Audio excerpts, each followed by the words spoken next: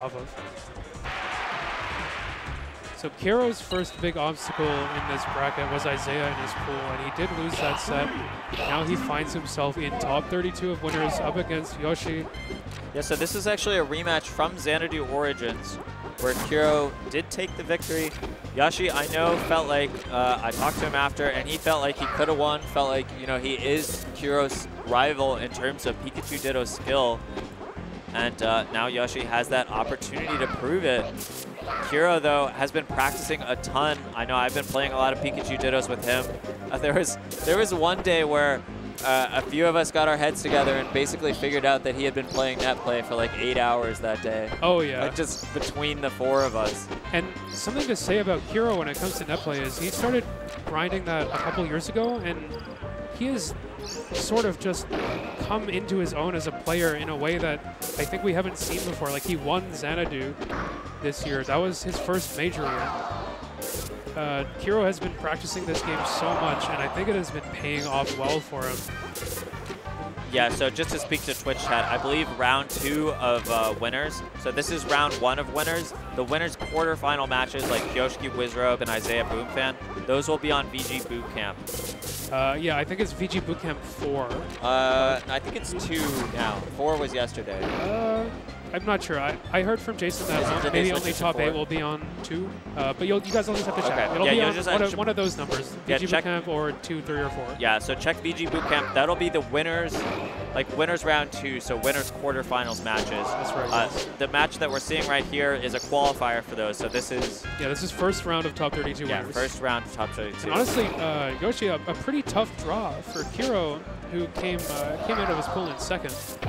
Yeah, honestly, there aren't a lot of easy draws here with the caliber of players. Oh, I mean, for sure, we saw, you know, Hammerheart playing, what was it, Hammerheart Wizrobe, and then Stranded Isaiah. Like, out of those 4, there's really none that you want to play against. Yeah, anyone who made it out of their pool into winners is, you know, playing incredibly well today. And Kero catches him trying to recover with that fair. That was actually something Isaiah was posting about on Twitter a few months ago, using that fair as an edge guarding tool to kind of disrupt your opponent's ability to set up. It's a powerful option. Kero with an immediate dash tech chase there. Yeah, both of these Pikachus very good at tech chasing with the grabs after those knockdowns. Yeah, one thing I feel like that really sets Kero apart is his use of pivot up tilts.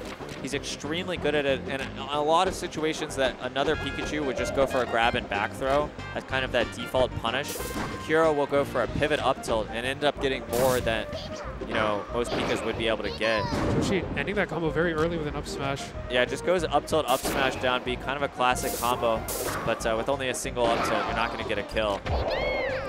Kero able to get a kill with that up tilt into a back air. He's off stage with no jump, and Joshi intercepting that angle. There's only really one way Kero can go, but he arrives a little bit late that time. Yeah, the problem is the back air was stale, and when you're edge guarding Pikachu in the Ditto, you often want to use different aerials. Down air has such a good hitbox that you might be tempted to use it over and over, but after the first one, it will be maximally stale, and it's maybe not the best option to use again. Kero finding that up tilt, but not able to get the follow-up. Was hoping to go underneath the top platform there, I think, and landed on top of it just barely from that double jump, so unable to extend that combo any further. Joshi onto the side of the platform there. How do you skip the corner here? Kero just chase him down to the other side of the stage, catching him out of that up special with the up tilt into a back air. Kero is up a full stock. Yeah, Joshi there tried, I think, to go to ledge. But from that far below stage, you just have few options. Nice check chase there from Joshi. Goes for an up smash, but that's not going to kill. No Maybe a pivot up tilt down B would have been a little better. Yeah. There you see that down air edge guard again. We'll see if he mixes up the option this time. Yeah, just catching him with the up smash. The trajectory from Pikachu in that situation is predictable because there's really only one recovery option you can pick, which is to go, you know, diagonally up and then straight in towards the stage. So Joshi able to wait that out, catch him with the up smash, and even the game right back up.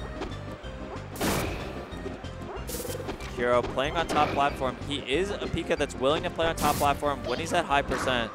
Oh, look at that meter cancel up tilt. That's classic Kero stuff there, and he gets such a big payoff off of it. 80% almost gets the kill. Joshi barely escapes. Great DI from Joshi there to get out of that typical Pikachu up air, back air combo. getting himself a second lease on life here. Kero anti-airs with the up tilt, and that backer is still fresh. It almost does the job. Oh, does the Great short hop, feedback. perfect land up to top platform, but not quite able to find the grab. And Joshi finding the offense a bit. Backer is still now. The downer is fresh. Yeah, Kero catches him, takes game number 1 in the Pikachu Ditto, looking just a bit better. What I love about Kero's play is that he is very technical, but he's not just technical for the sake of moving around. He's technical and finds these niche applications that other people can't do because they don't have that tech skill, like that teeter cancel. Yeah. It's not technical for being flashy or for looking cool. It's technical because it's necessary. Yeah, a lot of people probably could do a teeter cancel like that if you just pulled up training mode and asked them to do it, but very few of them are going to be like Kero and able to apply that in the middle of the match and get a massive combo Yeah, off just it. the ability to look for that and find that is what sets someone like Kero apart from the rest. Yeah, and it makes him so fun to watch because you're always seeing new stuff. Yoshi, though, chasing him down with the up tilts. This is a big punish. Yeah, Kero gives him that tech read or tech roll. And yeah, and you know, sometimes you have to roll like that and just give him the grab, knowing that the grab won't kill. Yeah, in that situation, Joshi's movement was a little bit off, so Kero could have safely just rolled away. But in the moment, it's tough to recognize and react that quickly to your opponent having a lapse in their movement like that. Yeah, and Kero here using height, willing to fight on the top platform. Something that not every Pika is willing to do. It is a bit dangerous. Pikachu, of course, has that up air that's so powerful above him. It's too far away to extend the punish. Kero has been doing a really great job of escaping with up Bs. Look at that push-off neutral air, just coming out so quick for Joshi. Just reading a ledge jump with a down tilt. Yeah, finds the answer there. So Joshi looking pretty good in this second game. At least to start doing a ton of these full hops. Full hop fairs eventually catches Kero and gives him an opening. Now, can he trap him? Yes, Joshi not able to get out of the corner. Catches him with the up air, trying to jump to side platform. Yeah. Catches him again and just up smashes the attempted recovery. Once again, it's one of those situations where the up smash pretty much just covers everything. And Kero does not drop that timing this time. A lot of short hop downers at these low percentages for both of these players right now. And I mean, you can see why it's such a big hitbox and so active too. Ooh, you can see that patience from Kero pressuring the shield on side platform, forcing Joshi to move. Joshi gets a little bit aggressive with the short hop fair. And he's kind of pushing Kero into the corner right now. He fights his way out. Pikachu is on the ledge. And he's just giving up space again. Yeah, Kero pretty willing to give up space, it seems like. And Joshi is going to take advantage of that, finding the up tilt. Wispy messing him up, pushing him to ledge. And now, he's taking a minute. Yeah, Kero is really patient when he's on the ledge. Some players, when they're on the ledge as Pikachu, will just immediately act to get off. Kero takes his time.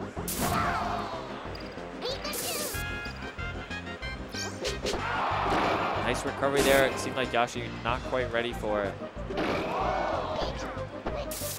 Both these guys taking a pretty patient approach here. Yeah, 3 minutes left before we see anyone. Smart to tech into the corner there. The back throw didn't kill.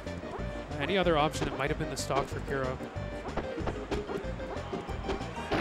Yeah, this is a set where, you know, Kero's coming in with the advantageous seed, but you know, Joshi, I don't think Joshi feels like there's anyone, maybe Karaba, that he feels like he can't beat. He's someone that's going to go into every match like, you know, should be even or I should be winning this.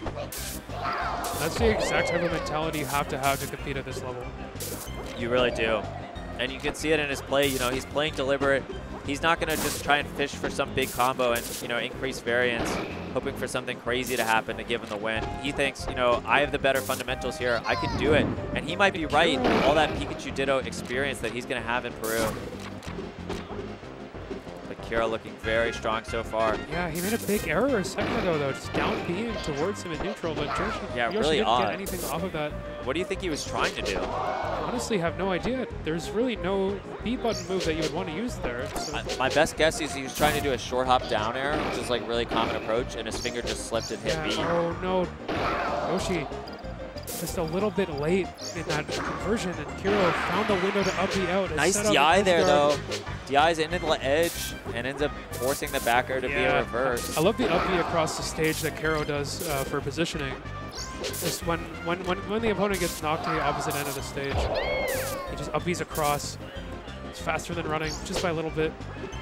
And Kero goes back to the ledge, but Joshi immediately catches him and grabs the ledge, takes it to last stock. Okay. That was so impressive, hitting Kero despite his patience, just running out and hitting Kero, refreshing his ledge invincibility.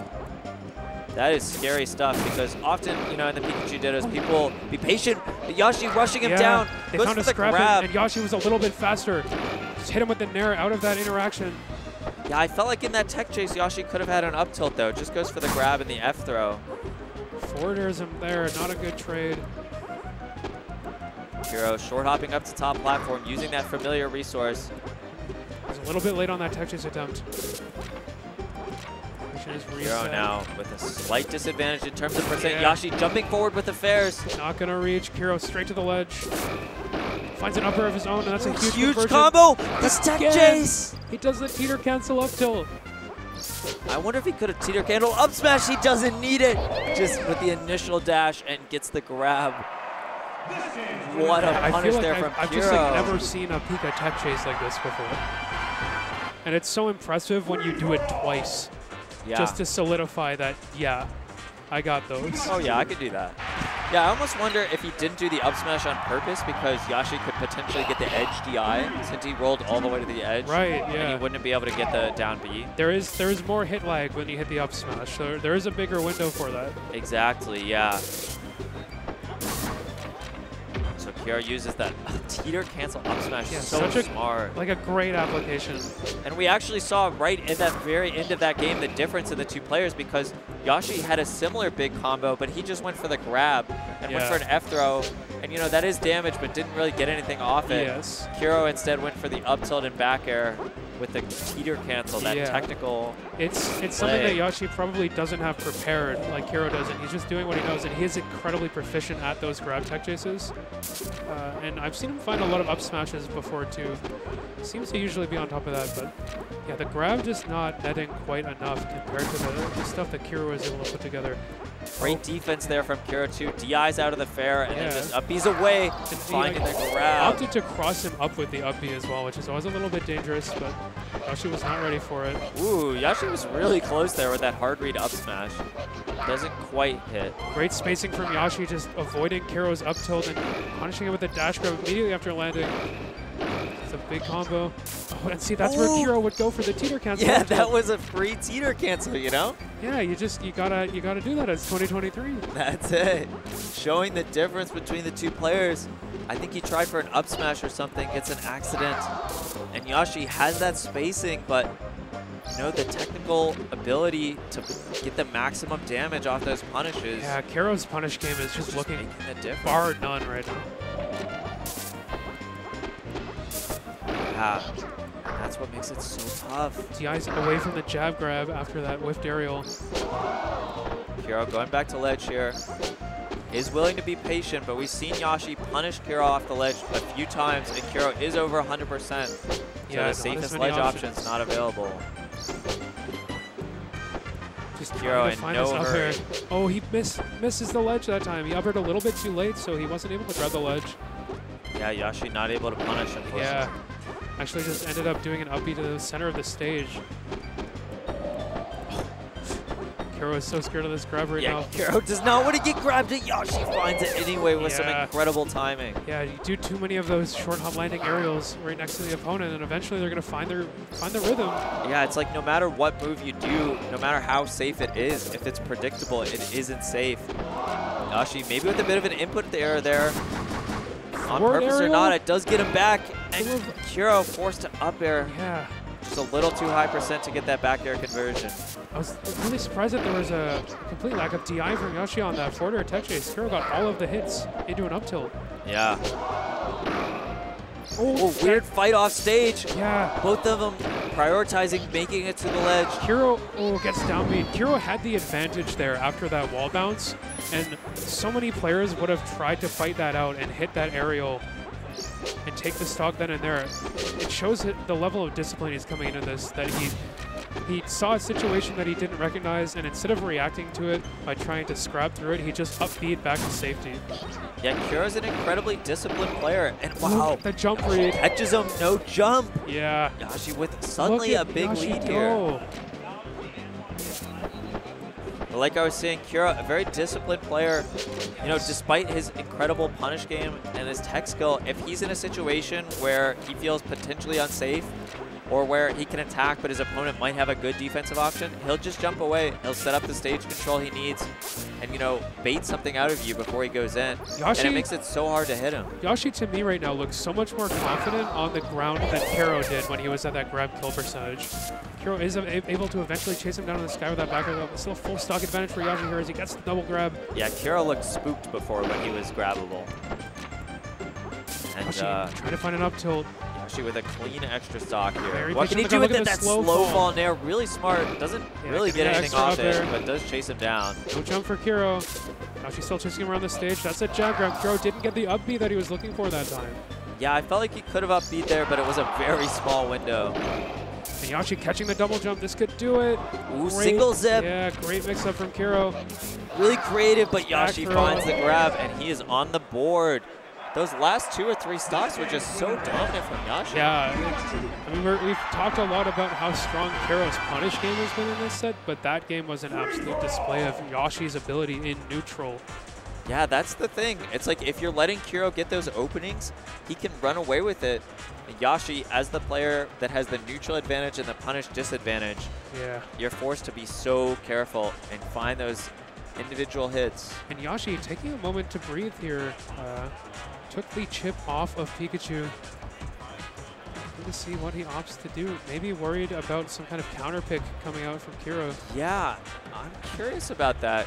Yoshi does have multiple characters available to him. We've seen him use Falcon and Kirby in various sets, so Yoshi could counter pick himself, but yeah, Kero unsurprisingly willing to stick with the Pikachu Ditto. He's up 2-1, and I think he's pretty confident in his Pikachu skills.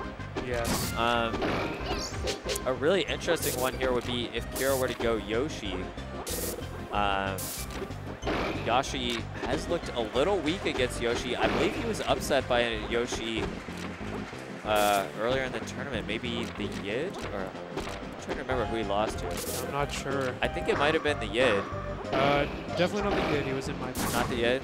I can't remember who it was. I know Yoshi was upset in the tournament earlier by Velocity Jones. Velocity Jones? Wow, that guy's improved so much. Yeah. But in the end, that was Division 2. It looks like he played pretty well in Division 1 because he made it here to the winner's bracket. But he catches him with that back air. Insane find from Yoshi. Yeah, he was the one in a disadvantageous situation there. Off stage, just jumps up with the bear and finds Kero without a jump.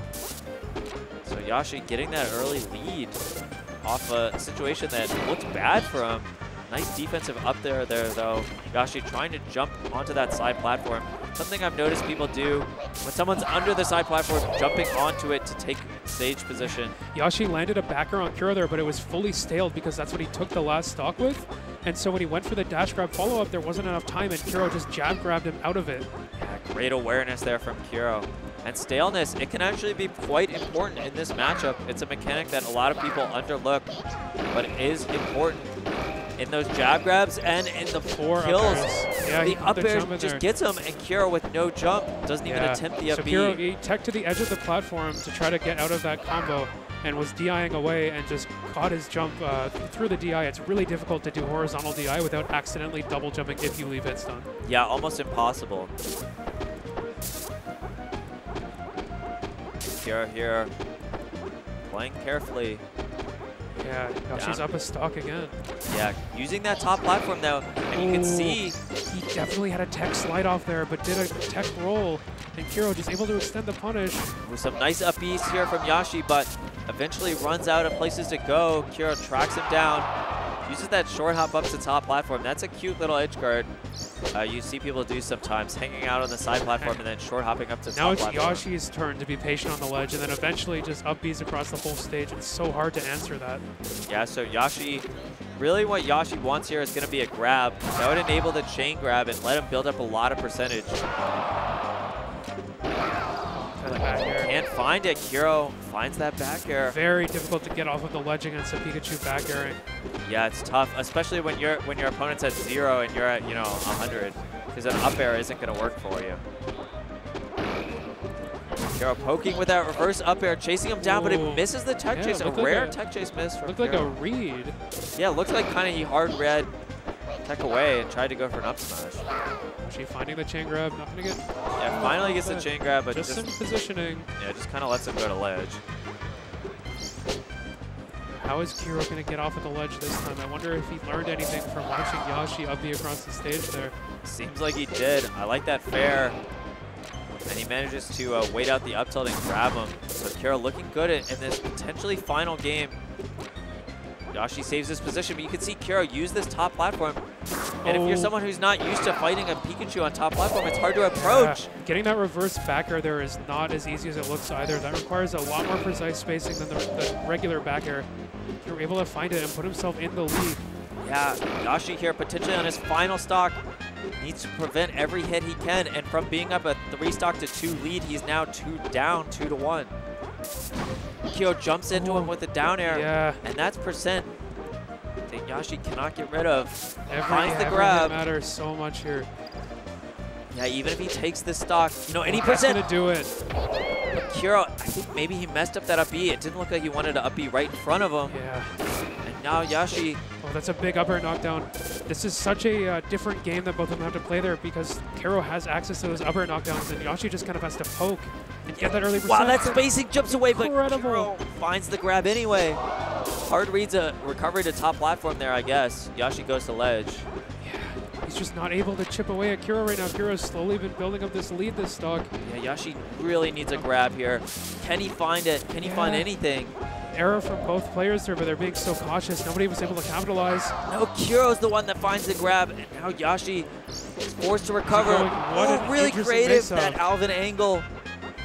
Diagonal recovery, but still such a tough position. Finds a down air, that's something at least. Yeah, we're getting so close to that and back Kero just so good at 3 grabs in a row. Not gonna do it yet. 99% to 16 though. He does the same angle again. Kero not looking ready for it. He's got to get out of this ledge situation. Yeah, Kero just looking for a grab. Double jump there onto the side. Secure it, and he finds that 4th grab to secure his position. Yeah, Kero moves on to winner's quarters. Joshi staying on the stream setup, going to play his loser's bracket match next. So yeah, Kero is moving on to play Kraba. And that's going to be on the side stream, which I believe is VG Bootcamp 2. Or on the main stream, sorry, which is VG Bootcamp 2.